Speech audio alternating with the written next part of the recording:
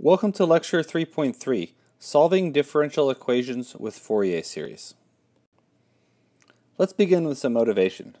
Recall from the previous section the method of undetermined coefficients to solve a second-order linear inhomogeneous ODE. So one like this, y double prime plus a of x y prime plus b of x y equals f of x. Now f is the forcing term. Now previously we usually did these where t was the variable, but now we're going to use x. It doesn't really matter. To do this, we first solve the related homogeneous equation. We set the right-hand side equal to 0, and we solved that. Then we had to guess the form of a particular solution, yp of t, and we added those together to get the general solution. Let's recall how we would guess a particular solution. Our general rule of thumb is that it should have the same form as the forcing term f of x. For example, if the forcing term was an exponential function, e to the kx, then we guessed a particular solution of the form a e to the kx.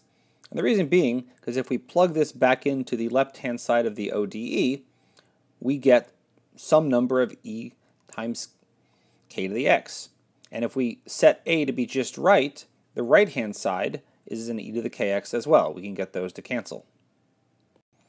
Similarly, if the forcing term was a degree k polynomial in x, then we assume that there is a particular solution that's also a degree k polynomial for the same reason. If the right-hand side is this degree k polynomial, and we take this degree k polynomial and we take derivatives and plug it into the left-hand side, then we still get a degree k polynomial. So we can equate like coefficients. Set the coefficient of x to the k equal to ck, and so on. Finally, if the forcing term was a sine or cosine wave, like sine of kx or cosine of kx, then we guess that there's a particular solution of the following form, a cosine of kx plus b sine of kx. Because if we plug this into the left-hand side, take derivatives and so forth, what we end up getting is some number of cosines and some number of sines, and the right-hand side, whether we have sine or cosine or some linear combination, is the same thing. Of course, there were other examples than just these. Some more complicated ones we did not cover in this class, things like what if you have the product of two things like this?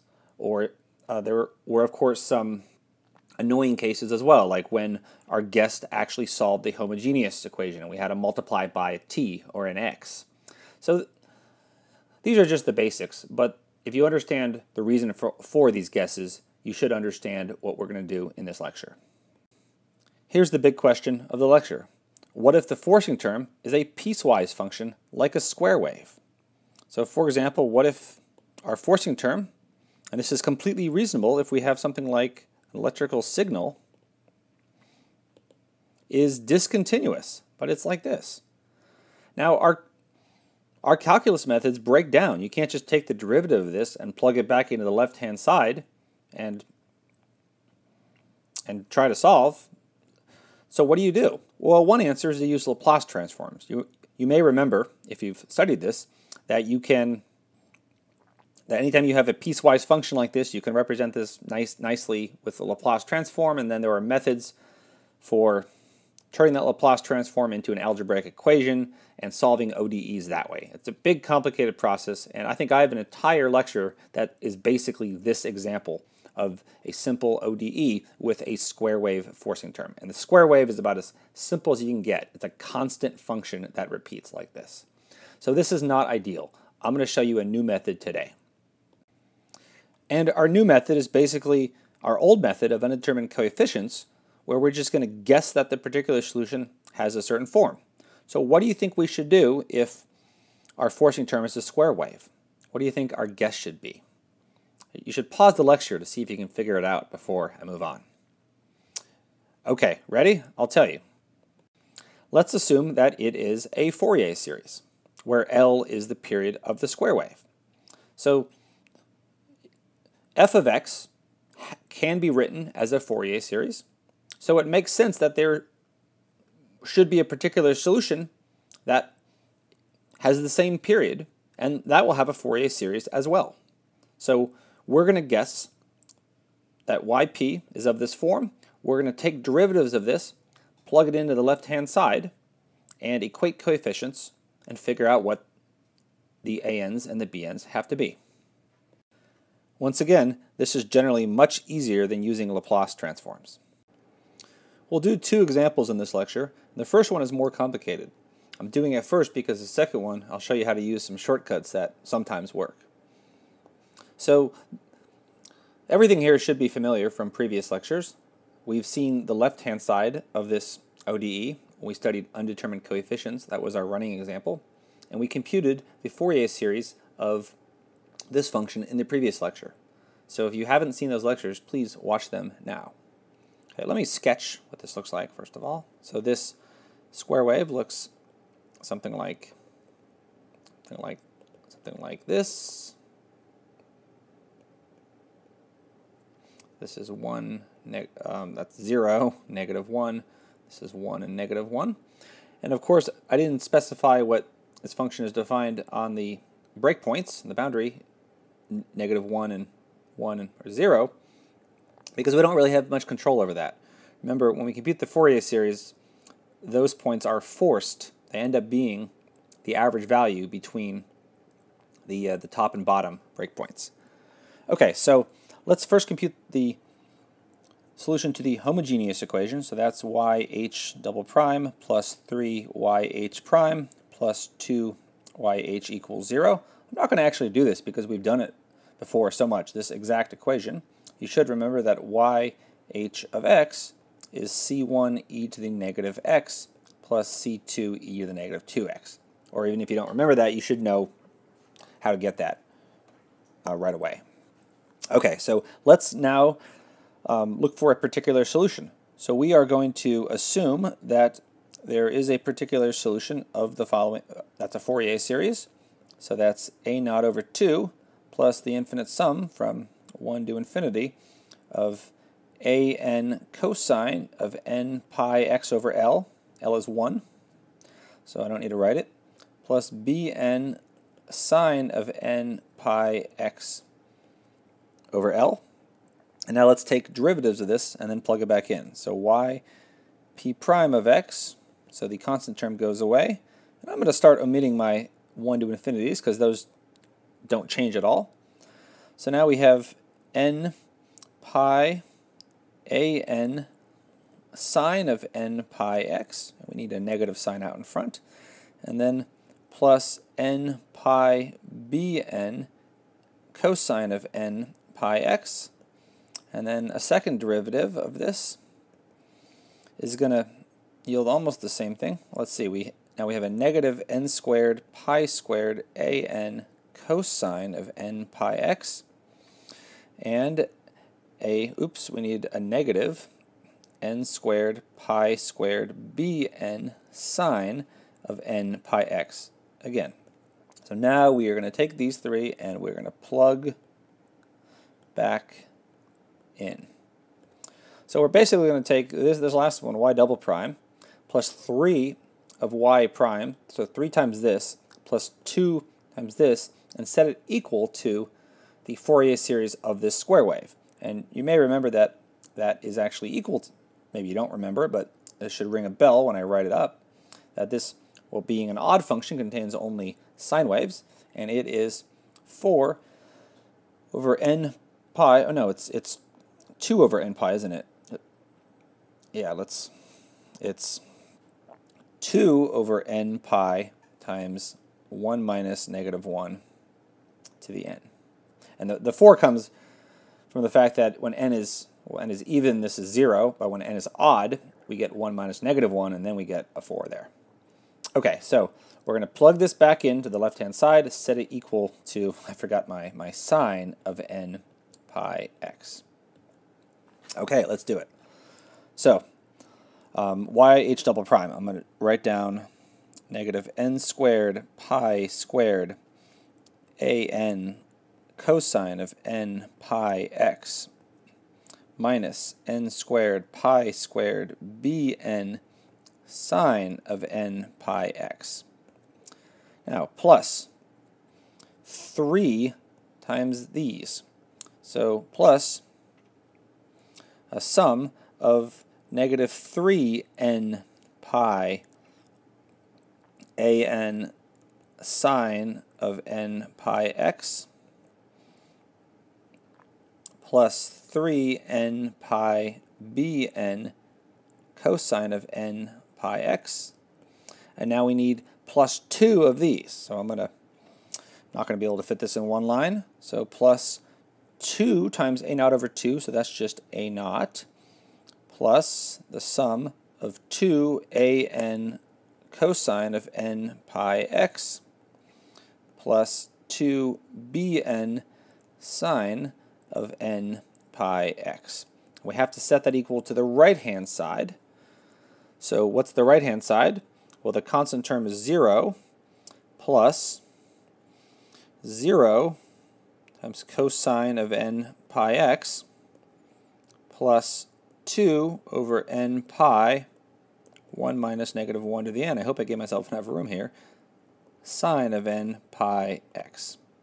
Okay, so our coefficients here are 0 for a naught, 0 for an, and this guy for, so this is the bn's. So we need to collect these terms together. So the left-hand side, well, okay, what's the constant term? So the constant term is a naught. That is going to be equal to 0 because we're setting that equal to 0. And then plus, let's see, so what do we get? So we're going to get a cosine term, first of all. And what's that cosine term? So let's see, I'm going to use colors. I'm going to use blue for cosine and red for sine. So there's a cosine. There's another cosine coefficient, and there's another one. So there's going to be an an for all of these. So I'm going to write this as, let's see, so let's just do it. Negative n squared pi squared plus 3n, oops, let me undo that a little bit because I'm going to want an an there. An plus 3n pi times bn plus 2an, and this is all times cosine of n pi x.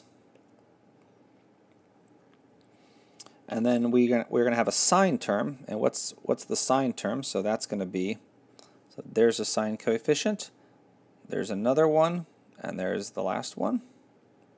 Actually, let me just go there. Okay, plus, so that's going to be a negative n squared pi squared bn minus 3n pi an plus 2bn, all times a sine of n pi x.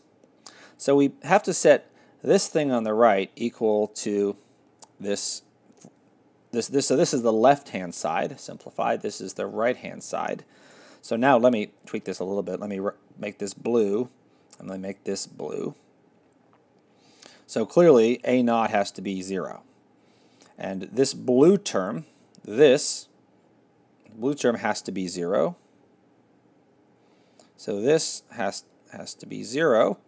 And this term here has to be equal to that, to 2 over n pi times 1 minus negative 1 to the n. I said this was easier than Laplace transforms. Maybe you're not convinced of that. But at this point, we just have it down to algebra. So now we have a system of two equations.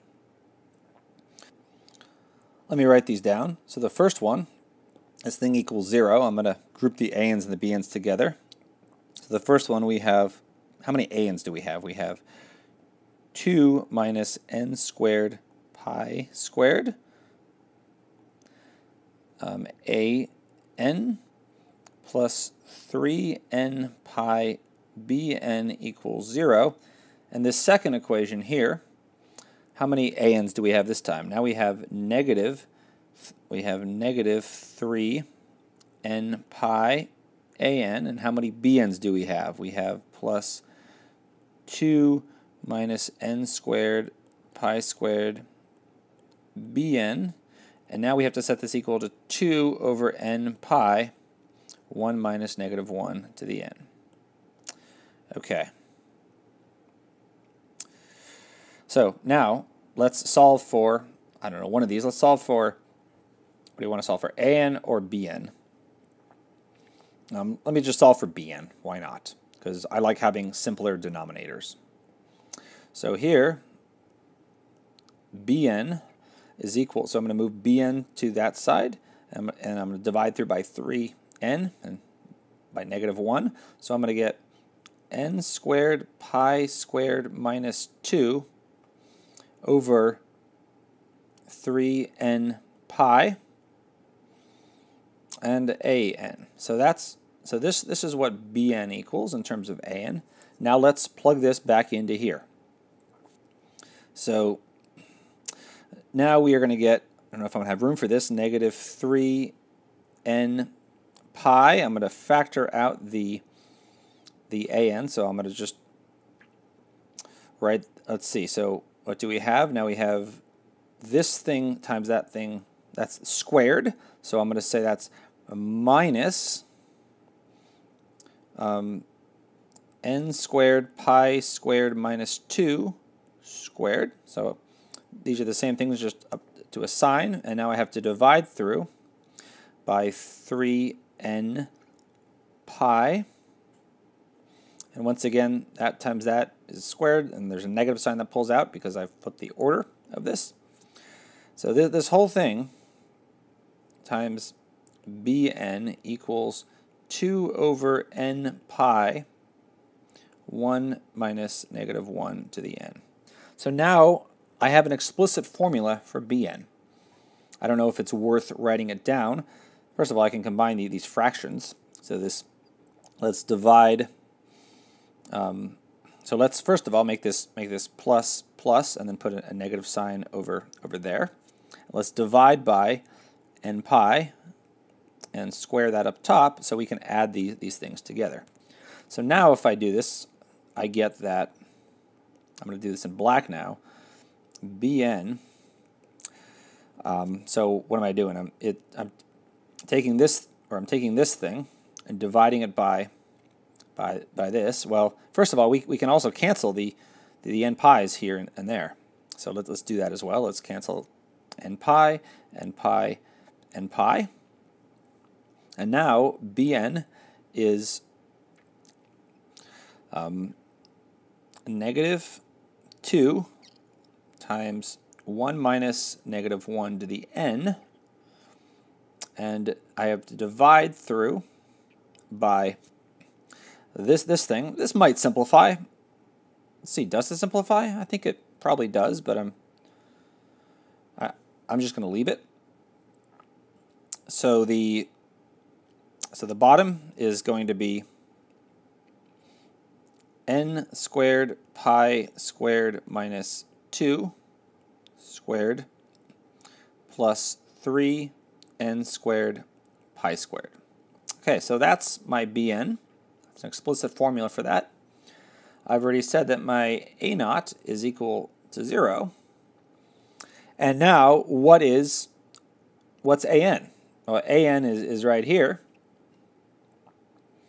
I can write, let's do that up here. Let's say that an is, let's see, what is it? It's negative 3n pi over, actually I'm going to make that positive 3n pi because I'm going to make this a n squared pi squared minus 2 times bn.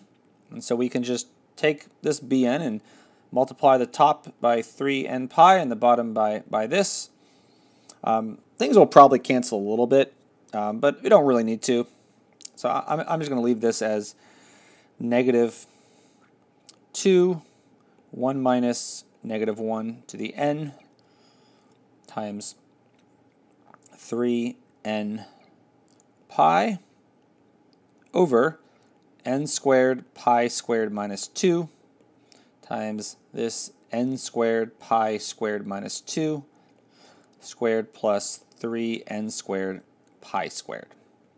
Okay, so there's probably about a 50-50 chance that somewhere in here I made some stupid, careless little mistake. So like I dropped a sign or divided instead of multiplied, something like that. Very possible, but hopefully you can, if you see that, just ignore it. Basically what we did here is we found a particular solution. We found that there is a particular solution to this ODE that is a Fourier series. And in that Fourier series, the constant term is 0. AN is this expression, and BN is that expression. Not too helpful unless you have a computer and you can plug these things in directly and you can actually plot what that looks like. So I'm not going to do that, but if you are interested in MATLAB or Maple and you use these, I encourage you to try it yourself. So, as I said before, this maybe I didn't convince you this is easier than Laplace transforms, but it's not any harder. At least Laplace transforms, you have to use infinite. I think if you go back and solve something like this with a Laplace transform, you will find out that this is actually slightly easier, except for the algebra.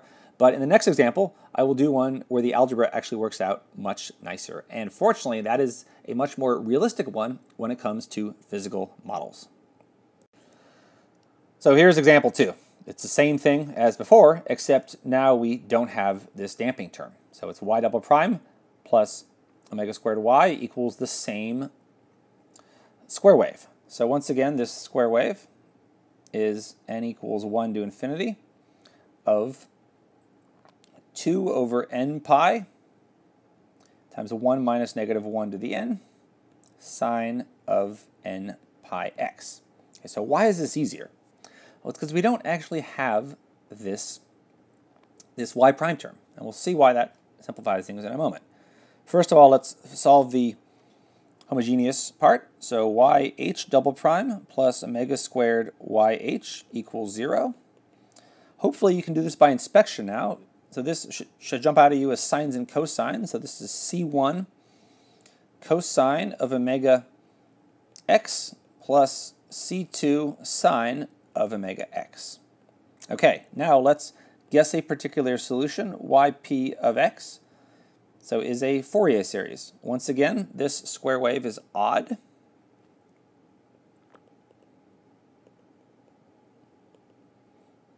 I guess that's not too relevant here, but well, yeah, it is.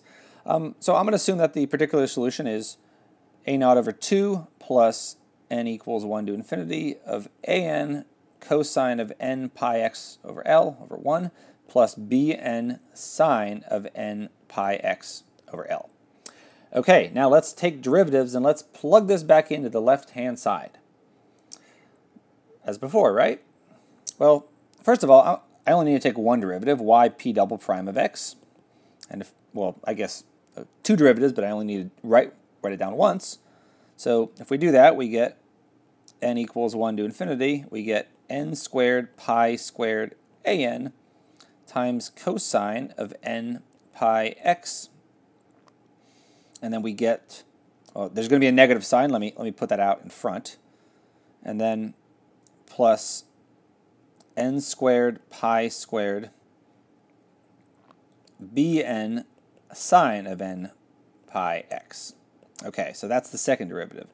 Now let's plug this back into the left-hand side and think about what happens. So when we do that, we're going to get a bunch of sines and cosines, right? But all of the ANs, actually, let me just do it and you'll see.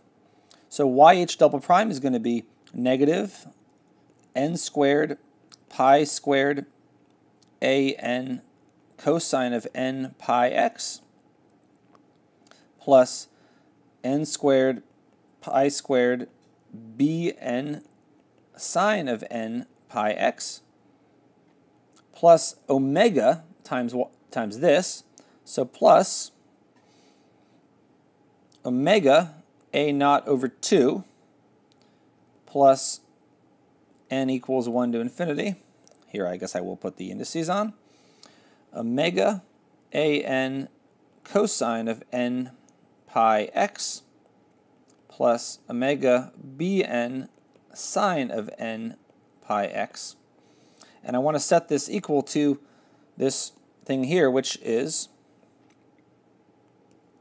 0 plus n equals 1 to infinity of 0 cosine of n pi x plus 2 over n pi, I need my omega here, omega, times 1 minus negative 1 to the n sine of n pi x. So once again, I'm going to set like terms equal. So my cosine terms are, there's one, and there's another one. I'm going to use a different color because I have it. I'm going to use orange for this. So there's my one cosine term. There's another cosine term, and that's equal to 0. And then my sine terms, there's one, and there's one. And my constant terms, those have to be equal. So right away, we get that a naught equals 0, and I claim we also get that an equals 0. Think about why that is. So let's set the cosine terms equal. So here we have negative n squared pi squared an plus omega an equals 0. Or in other words, negative n squared pi squared plus omega times an equals 0. And so, well, I guess it's possible that omega, well, this can't be equal for all n. So that tells us that an has to be 0. So that tells us that an has to be 0. Now let's do the same thing for the sine terms. So for the sine terms, we have negative n squared pi squared bn. So that's negative n squared pi squared bn, negative, plus, I guess I should have used some different color for the an's, but oh well, plus omega bn equals 2 omega over n pi times 1 minus negative 1 to the n. So I'm setting the coefficients of the sines equal to. And right away, I get what bn is. Bn equals, well, let's simplify this. So that's, what is that? That's omega minus n squared pi squared times bn. So bn is just this guy divided by omega minus n squared pi squared.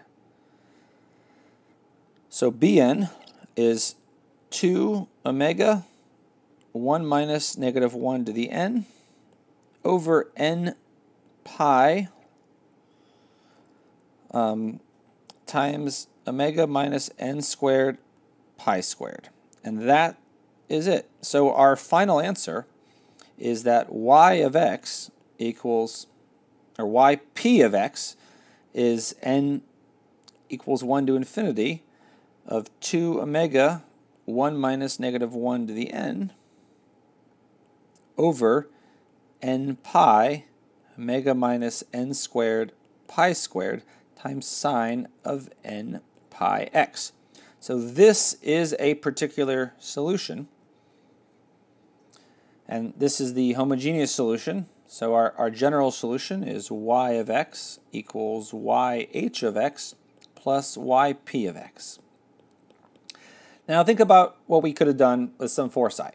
We could have said that instead of our particular solution having sines and cosines, we could have just said, some foresight, we could have said, let yp of x be just sine terms, n equals 1 to infinity of bn sine of n pi x, and we could have plugged that in to the left-hand side. Think about why that's going to work now that we're done with this. So if you do that, and you plug it in the left-hand side, what do you get? Well, you get, in this term, you get only sine waves, and in the y double prime term, because you take two derivatives, you get only sine waves. So the left-hand side would have contained only sine waves, we have to set that equal to the right-hand side, which had only sine waves as well. So we don't have this mixture of sines and cosines. So with some foresight, we could have avoided some of this needless cosine terms and just right away guessed this was the particular solution, plugged it back in, and it made things simpler. Now this should remind you of when you do undetermined coefficients. Let's suppose you have y double prime plus omega squared y equals sine of x. Normally you have to guess yp of x equals a cosine of x plus b sine of x, right? Because when you plug that back in, having a y prime term in here means that if you were to just have the sine term, you would get a cosine and you'd be in trouble. But this was a special case. You may recall that if you didn't have that y prime term in here, you didn't need that cosine term, and you could have right away just guessed it was b sine of x and plugged that back in, and you could have found a b. Okay, so that is a good place to stop. I know this was a long, messy lecture, but hopefully you can see how we are now able to solve ODEs where the forcing term are these piecewise functions. And actually, this is something that you could program a computer pretty easily. There's nothing really messy here other than algebra.